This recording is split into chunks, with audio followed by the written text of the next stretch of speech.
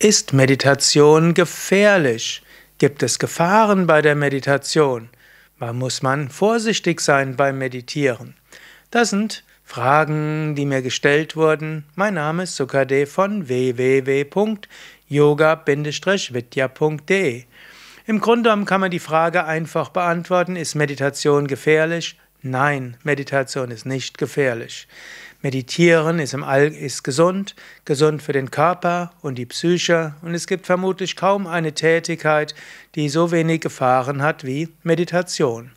Ich weiß, es gab in den 1950er, 60er und 70er Jahren eine Reihe von Aussagen, dass man Meditation nur üben kann unter Anleitung eines Meisters. Es könnte so vieles geschehen, da sollte man vorsichtig sein.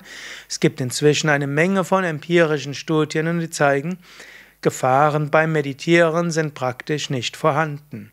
Insbesondere, wer nicht zu viel meditiert, also 1 oder 2 Mal bis 20 oder 30 Minuten am Tag meditiert, der wird nur positive Wirkungen haben.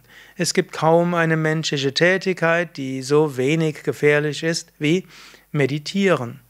Spazieren gehen ist gefährlich, du kannst stürzen, den Fuß verknacksen. Im Bett schlafen ist gefährlich, du kannst dir einen Zug im Nacken holen, steifen Nacken kriegen, Hexenschuss. Arbeit ist gefährlich, du kannst eine psychische Krise bekommen. Eine Beziehung einzugehen ist gefährlich, kann Beziehungsprobleme geben. Meditieren dagegen ist nicht gefährlich. Es gibt keine Gefahren bei der Meditation. Meditieren hilft, gesünder zu sein. Meditieren hilft, die Selbstheilkräfte des Körpers zu stärken. Meditieren hilft, dass du mehr zu dir selbst kommst, Zugang findest zu deiner inneren Intelligenz, deiner Intuition, dich letztlich öffnest für eine höhere Wirklichkeit. Deine Selbstheilkräfte werden stärker, deine Empathiekräfte werden stärker, du kannst dich besser in andere hineinversetzen, du kannst mehr spüren, was andere fühlen, und gleichzeitig kannst du aber auch dich noch tiefer zentrieren, dass du nicht so abhängig bist von anderen. In diesem Sinne, übe Meditation.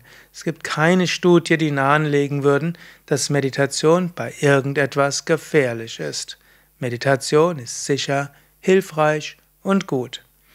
Mehr Informationen über Meditationen, wie du meditieren lernen kannst, auf yoga-vidya.de/Meditation.